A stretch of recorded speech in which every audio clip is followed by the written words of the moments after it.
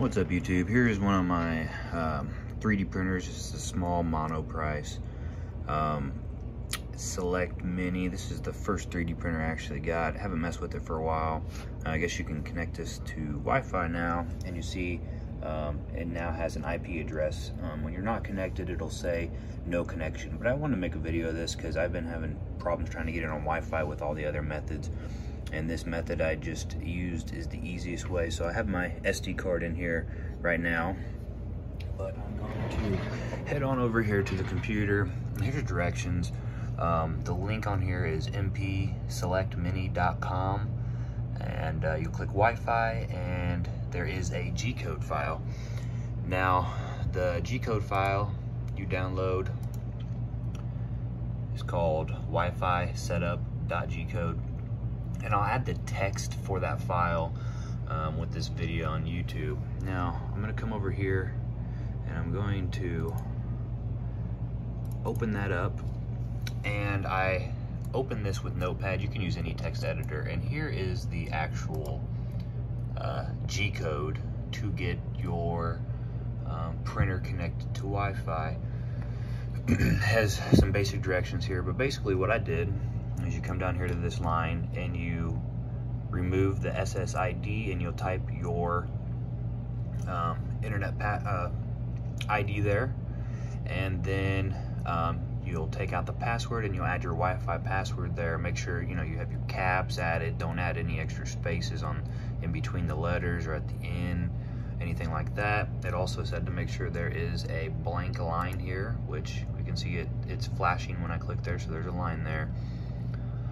And then once you have all of that saved, what you're going to do, or once you have all that added, I should say, we'll go to File, and then we're going to save that as. And you want to make sure what you do is you want to keep it at Wi-Fi setup, but you want to add .gcode, and then you'll click Save, just like that. Ask if I want to replace it. Yes. And then you'll take this file, which I have right here. I know it's showing a notepad. That's normally not what a G-code looks like. It'll look like most likely whatever you choose to open it with. But you'll open that with your, put it on your SD card. Once you get your SD card in here, then you can go over here and select print on this specific model.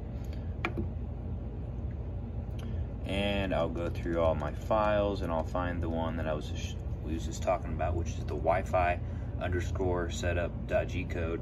Now they have this set up to where when you do this, for it to confirm, the printer will center, which the printer isn't, or is already centered right now. So let me move it a little bit so that way you can actually see.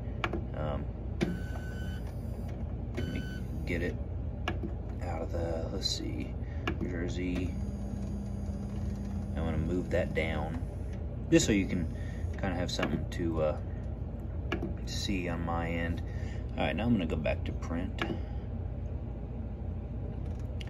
and now I'll go to Wi-Fi setup.gcode,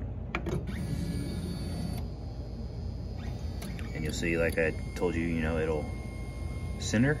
That's verifying that it receive the information. That's how they set up the G-code. And then you can go back to home. It should say finish, and then you should see that your printer, or your 3D printer now has a IP, and we'll go from there. And we can use Cura, I believe, or there's some other programs to be able to wirelessly print for this if you're not wanting to keep using the SD card, or if you're not wanting to use the USB. In my case, my desktop is all the USB ports on the back are taken up, and I don't want anything, bulky added on the front that I don't already have here. So I'm going to be messing with this little guy to print over Wi-Fi. So hopefully this video helped.